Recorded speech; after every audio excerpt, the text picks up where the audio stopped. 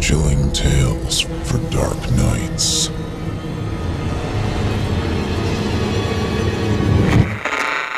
Want to make sure you never miss a Chilling Tales for Dark Nights video again? Be sure to subscribe and hit that bell to turn on notifications. The following interactive performance is a second-round entry in Chilling Tales for Dark Nights' 4th annual Evil Idol voice acting competition. And you, listener, get to help decide who advances to round 3. Voting is simple. Following the performance, simply click the thumbs up icon on this video if you'd like this contestant to move forward, or the thumbs down if you'd like to see them be eliminated. Voting on this entry will conclude 1 week after the date of its posting. Thank you, and good luck to all of our contestants. Living in the town of Findlay, you hear a lot of urban legends, scary stories and rumors, usually conjured up to convince the young kids to behave and not stay out past their bedtimes. As I understand it, it wasn't always this way. We moved to town 2 months ago in mid-August, and immediately it became apparent that Findlay took this time of year really seriously. Apparently, it's coming up on 2 years, almost to the day, since a small string of seemingly random murders occurred here, all over the course of a week. All the flags in town are lowered to half-mast, and candles and flowers have been piled up in front of a memorial to the victims in the town square. My mother and I haven't paid this much mind. It's sad, sure, but we've just been busy trying to acclimate to our new surroundings. Last Saturday afternoon, we spent a few hours perusing the garage sales in our neighborhood, looking for antiques and interesting Halloween decorations. We came upon a yard that was rather sparse in their offerings. They had some cardboard boxes of books, a rack of old clothes, and an interesting-looking scarecrow sitting in a chair by the house. It had a sign tacked to its threadbare overalls. $5.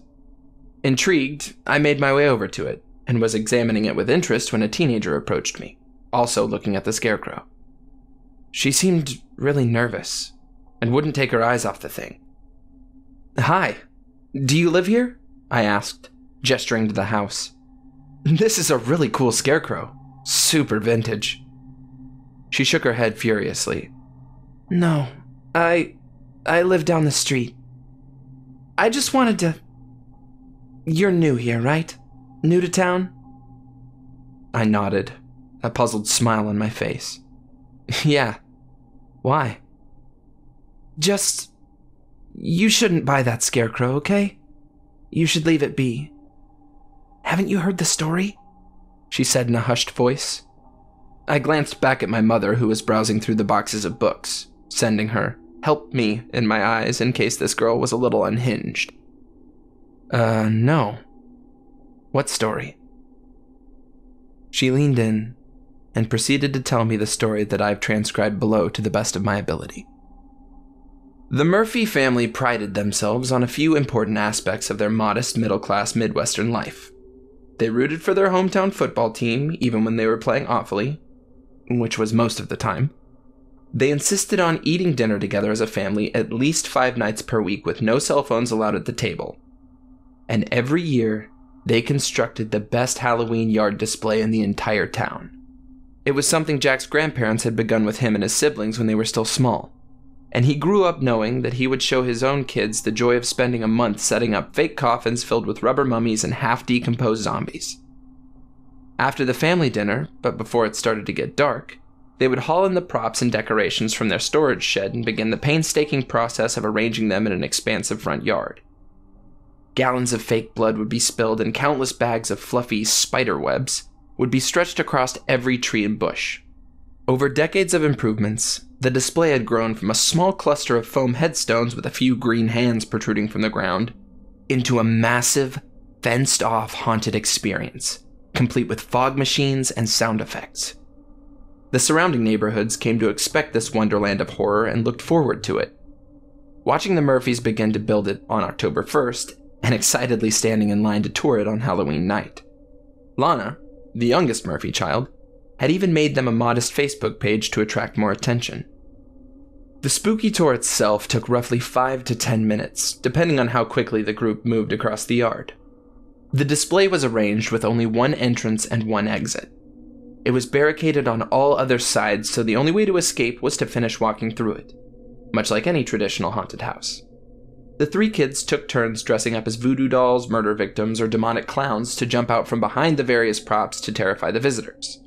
At the end of the tour, everyone would receive their fair share of candy and orange pumpkin-shaped stickers that read, "I survived the Murphy Horror House," followed by the respective year.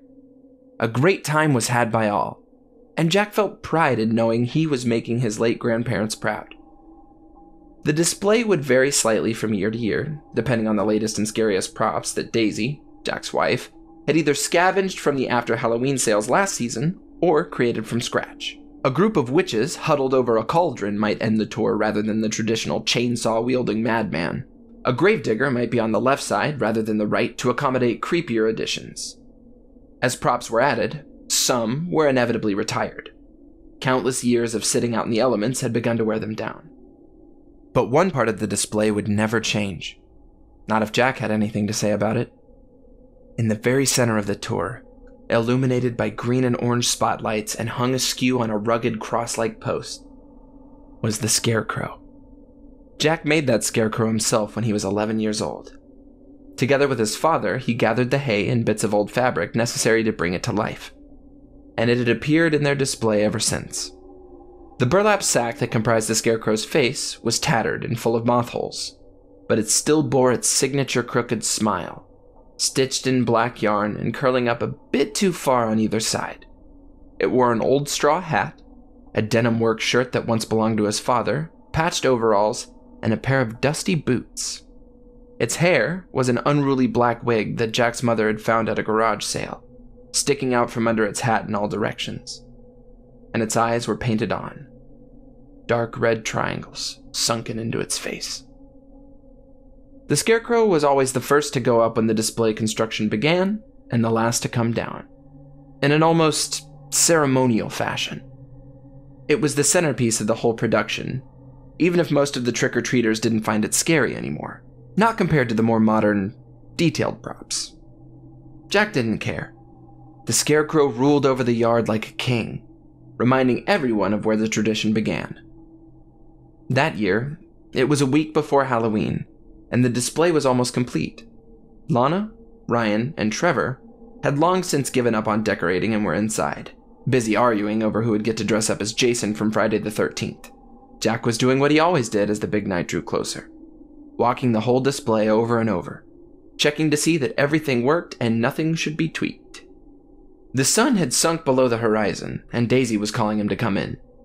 But Jack insisted on one last stroll with his flashlight in hand. Rolling her eyes at her obsessive husband, Daisy relented, and retreated inside to stop her children from killing each other over a costume. Jack entered through the stone gate at the entrance to the tour and followed the path as it wound back and forth through the yard. Occasionally, he would stop to scoot a rubber rat out of the walkway with a shoe or arrange a bloody vampire so its eyes caught the light a bit better. In general, all seemed to be in order.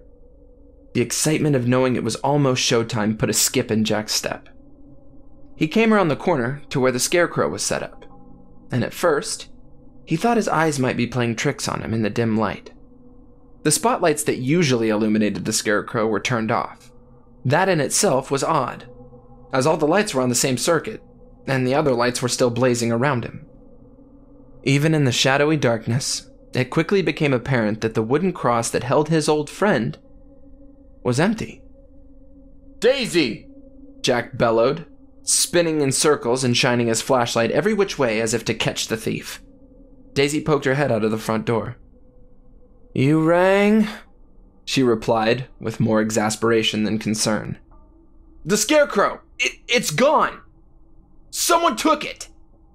Jack shouted. He was now sprinting toward the end of the maze, checking behind every grave and looking in the front and back of an old hearse. He was sure someone was still lurking inside the display, snickering at his distress. "I'm sure nobody took it, dear. You probably just left it somewhere," Daisy sighed. Jack ran up to her, panting from exertion. "You know it's the first thing I put up. I saw it less than 20 minutes ago. It was there the last time I walked the maze," he protested, still shining the flashlight around behind the porch and into the dark stillness of the yard. Nothing else seemed amiss. It's just some neighborhood kids playing tricks on us. I'm sure they'll bring it back. We'll arm the alarm system tonight before bed," Daisy replied, taking her husband by the elbow and gingerly guiding him inside. She didn't completely understand his fixation with the scarecrow, but she hadn't seen him this upset in quite some time. "Okay," he said with a huff, clearly not placated. And that was what they did. The alarm system covered the entire yard, from the end of the driveway and back to the house. It was a simple motion-activated number. Anything larger than a squirrel would set it off with blaring sirens and flashing lights. Because of this, they only ever armed it during the month of October, and only for the 2 weeks leading up to Halloween when most of the expensive props were put out. They had been awoken abruptly more than once in the past years because someone's dog got loose and triggered it accidentally. That night, however, the alarm did not go off, and in the morning, Jack awoke bright and early from a restless sleep. He ran to their bedroom window and peered down. Their room was on the second floor and overlooked the front yard. Stunned, he could plainly see, even from a distance, that the scarecrow was back on its post. Its head was even drooping slightly to the right, just as he had left it the night before. "How is this possible?" Jack asked anxiously, as they made breakfast later that morning and prepared to usher the kids off to school. Daisy shrugged, more focused on packing lunches than their conversation. "Maybe you were mistaken. You said yourself the spotlights were off." "No! I know what I saw. How did they get that scarecrow back on its post in the middle of the night without triggering the alarms?" he demanded. It was baffling to him.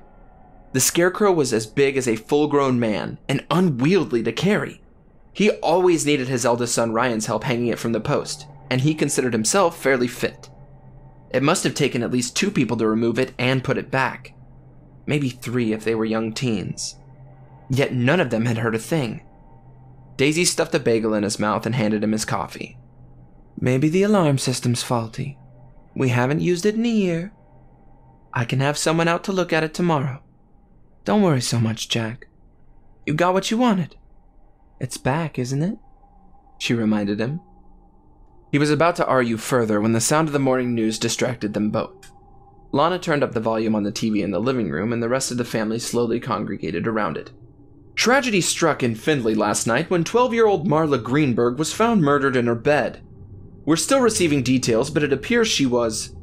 At this point, there was a pause as the newscaster swallowed thickly, his expression deeply uncomfortable. "Disemboweled. Several of her internal organs are missing. There was no sign of forced entry, and the police are investigating the entire Greenberg family. Findlay PD has declined to offer any interviews, and the family has asked for privacy during this difficult time." In shock and horror, Jack reached for the remote, taking it from Lana and changing the channel before the news story could continue. "Oh my God," Daisy cried, her hands flying up to her lips and her eyes welling with tears. "I know Marla. She's in Trevor's class. Oh, her poor parents." "For all you know, her poor parents are the ones who killed her," Ryan said with no small amount of snark. Trevor nodded his agreement, forever mimicking his older brother, and Lana just rolled her eyes. Daisy shushed them, still fighting back tears. Jack was also thoroughly shaken by this, although he tried not to show it. Nothing like this ever happened in their city. There were mostly happy, pleasant people here. The strange events from the previous night, combined with this latest development, added to the heavy sense of unease that was building in his gut. He couldn't shake the feeling that something was very, very wrong. They hurried the kids off to school with multiple reminders to be careful and hurry home. As soon as the bus drove off down the street, Jack called the alarm company and scheduled maintenance for the following afternoon. Whatever was going on, nobody was setting foot in their yard again without them knowing it. That night, it took Jack hours to fall asleep. The kids had all come home from school raving about Marla Greenberg's murder and spouting several theories their friends had told them. Try as he might to change the subject at dinner, it was all any of them wanted to talk about. Jack supposed he understood. Marla had been their age. They must be frightened that something might happen to them too. The creepy time of year did nothing to help the situation. It all fed right into their mounting Halloween hysteria, After spending hours tossing and turning in bed, mulling it all over in his mind, he decided to give up and go get a glass of water from the kitchen. As he rose from the bed and passed by the bedroom window, something outside caught his eye. He hurried over and looked down into the yard, rubbing his eyes to make sure he was actually seeing what he thought he was seeing. The scarecrow was gone again! His hands gripped the windowsill tightly, his knuckles turning white. It was everything he could do not to wake Daisy. He knew she would write it off as another neighborhood prank, cite the broken alarm system as the culprit, and assure him it would be fixed the next day. The straps that held the scarecrow to its post were loose and waving gently in the nighttime breeze, and he could barely make out little bits of hay leading off in the direction of the exit. Part of him wanted to sit on the front porch with a baseball bat and wait for the intruders to return, in case they decided to steal other props from them. But something about the whole situation gave him pause. Why would they bring the scarecrow back only to steal it again? Were they just messing with him? What were they doing with it? It didn't feel right. Reluctantly, he retrieved his glass of water and tried to go back to sleep. But this time he cracked the window open a few inches to better hear what was going on in the yard. He slept facing it. Jack woke hours later to the sun streaming in and Daisy shaking him roughly by the shoulder. Bewildered, he blinked his sleepy eyes open and stared up at her face. She looked extremely pale, and she had clearly been crying. "Jack, it's happened again," she said quietly, her throat tight. "Come downstairs." Not fully awake and barely understanding what she meant, he got up and reached for his bathrobe. In his haste, he forgot to glance out the window. The TV was blaring when they entered the living room. The kids were poised in a semicircle around it, frozen in place like statues as they watched the news story unfold. In a shocking turn of events, a second murder has taken place in Findlay roughly 24 hours after the first. The scene at 13-year-old Danielle LeBeau's bedside was equally grisly according to Findlay PD. This time the boy's heart and lungs were missing. Jack's own heart sunk into his stomach at these words. The image on screen showed crime scene tape crisscrossing the LeBeau's front door as paramedics loaded a covered body into the back of an ambulance. Possibly, most horrifying of all, they lived only 2 streets over from the Murphys. The Greenbergs at least lived on the other side of town. This was getting too close for comfort. Again, no sign of forced entry was found, and the police are now convinced that this is the work of an organized, highly stealthy, and sadistic killer. Findlay has decided to enforce a mandatory curfew of 9 p.m. for all children under 18 until the perpetrator has been brought into custody. Daisy switched the TV off. This time, none of the kids cracked jokes, or even moved a muscle. Lana was quietly crying and trying to hide it. "Dad, is someone gonna kill us too?" Trevor asked with wide eyes, craning his head up to look at his father. Jack put a firm hand on the boy's head. "No, Trev. I would never let anything happen to you guys." "Jack, maybe we should keep them home from school today," Daisy said weakly. She looked like she might pass out. Jack shook his head. "No. We don't put our lives on hold because some psycho is trying to scare everyone. That's just letting him win. The police are doing their jobs. We need to do ours. Guys, do you want to stay home?" 3 heads shook slowly from side to side. Most likely, they would feel safer in a school surrounded by plenty of adults and security supervision, not to mention all of their friends. "Okay, then let's get ready." No sooner had the words left his mouth than he thought he caught movement in his peripheral vision. Something was outside. He approached the picture window that faced the front yard and pushed the curtains further apart, expecting to see a bird or someone walking their dog. Everything was perfectly still in the Halloween display. Everything was as it should be. The scarecrow, he was no longer surprised to see, was once again back on its post, smiling merrily in the morning mist. Later that day, as the alarm system repairman wandered around their property checking on all the motion sensors and wiring, Jack took another stroll through the display and came to a stop in front of the scarecrow. He stared up at it, hands on his hips, brow furrowed deeply in thought. He had taken a day off work to be there when the maintenance guys came and was spending time trying to logically work through what could be happening on his property. He hadn't yet told Daisy about the scarecrow's latest disappearing act. He wanted to solve the puzzle on his own, and he knew her answer would be, It was just a dream. If the alarm system had been broken for the last 2 days, he supposed it was possible that a few older kids had snuck into the yard and moved the scarecrow. They must have moved quickly, especially last night. It disappeared and reappeared again within the span of at most 3 hours, by his estimation. Odd that even with the window open, he didn't hear them working. The straps that held its arms and waist to the post were literally nailed into the wood, so they would have needed to pull out the nails and then replace them afterward. How could they have not heard the sound of someone hammering? He walked a bit closer to the scarecrow, examining it. Something was off about it.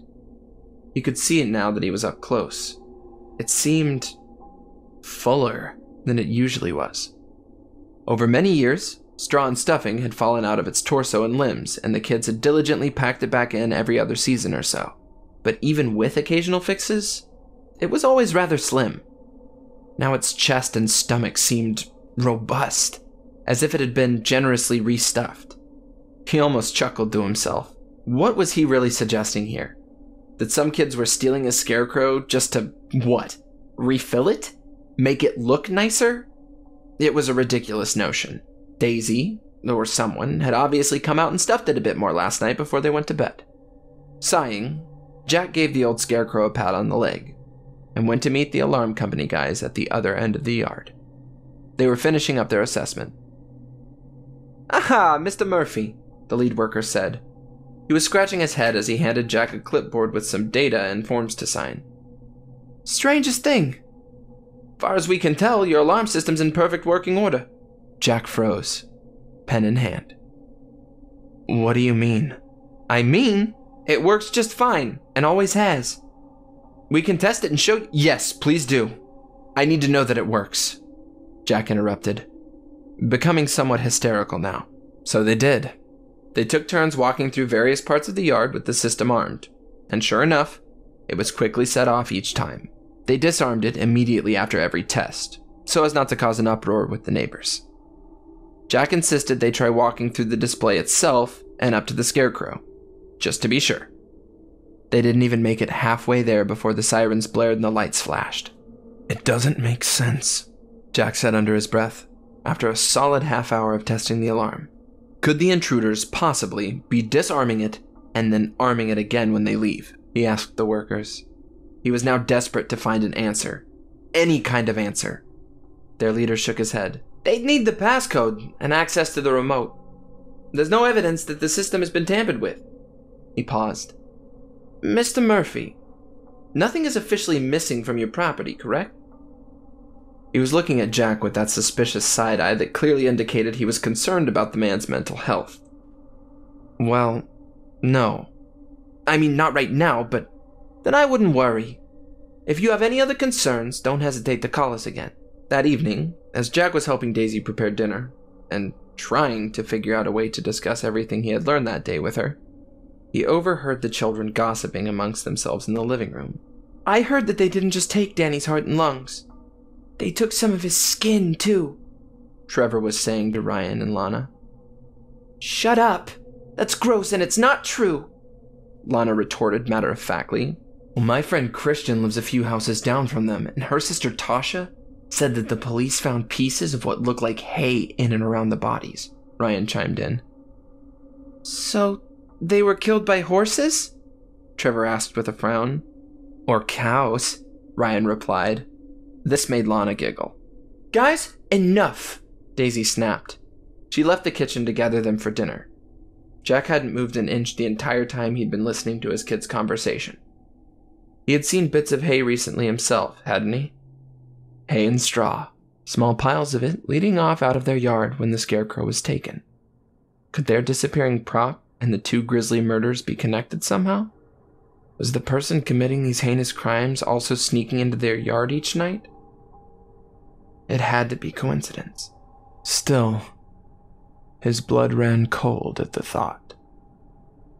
That night, after the security system was armed and Daisy and the kids were fast asleep, Jack sat up on the front porch with a flashlight in one hand and his metal baseball bat in the other, bundled up against the chilly October air.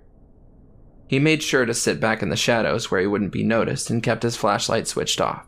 This time, He was going to see who or what was moving the scarecrow, and he was going to call the police. He just had to catch them in the act to prove he wasn't going crazy.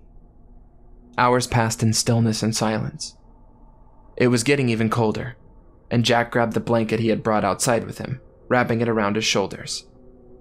Nothing in the yard was stirring. The props were all as they had left them, casting haunting silhouettes on the grass in the moonlight. From where he sat, he could make out most of the scarecrow's hat poking up in the center of the display, and a few tufts of its frizzy black wig. He kept his eyes trained on it, the minutes ticking away.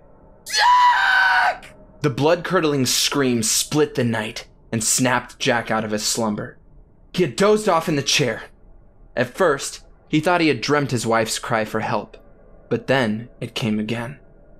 From inside the house, Jack fumbled to turn on his flashlight and pointed it at the scarecrow with shaking hands. It was gone. He leapt up and off the porch, triggering the alarm with an ear-splitting peal that drowned out Daisy's screams. He sprinted closer to the display, shining his light up and over into the center of it. But now he was certain. The scarecrow was definitely missing, and piles of straw led away from its post, away to the left, past where he stood. Past him, across the porch, and through their open front door. The screams, mixed with the deafening siren of the alarm, caused total chaos as Jack flew through the door and up the stairs, his feet barely touching the floor. Following Daisy's voice, he pounded down the hallway and toward their bedrooms. He tried to hold his hands to his ears and block out the alarm, but they still had a death grip on the baseball bat and flashlight. He wasn't sure, but he thought her cries were coming from Trevor's room. He arrived at the open door just after Daisy's strangled yells were silenced, and were quickly replaced by his own. There, crouched over Trevor's pale and mangled body, was the scarecrow. Daisy was slumped over on the floor behind it, a kitchen knife still in her limp hand, as if she had tried and failed to defend her son. The scarecrow ever so slowly paused and turned to look at Jack, who was still standing in the doorway, with his mouth agape and his whole body shaking. Its head was illuminated by the beam of Jack's flashlight. The straw hat and black hair were all too familiar, but now, instead of burlap and string, it was wearing Trevor's distorted and bloodied face. His skin, it smiled far too wide, and with Trevor's mouth it said, "Trick or treat." By the time the girl was done telling me this tale in magnificent detail, the sun was starting to dip toward the horizon, and the garage sale was closing up shop for the night. I grinned at her and thanked her for the entertainment. I guess it's true what they say about small towns being full of colorful characters. I promptly bought the scarecrow from the lady who was selling it. Who could resist with a crazy story like that? Totally perfect for the season. It's in the garage at the moment, but I'm going to set it up next to our porch tomorrow night, alongside our freshly picked pumpkins. I really feel like it'll pull the whole Halloween vibe together. Thank you for listening. I'm your host, Steve Taylor, reminding you that if you haven't already, don't forget to cast your vote for this contestant via either a thumbs up or a thumbs down vote. New entries will be posted throughout the month. Be sure to tune in and vote for each of them and help decide who becomes the next evil idol. Until next time, turn off the lights and turn on the dark.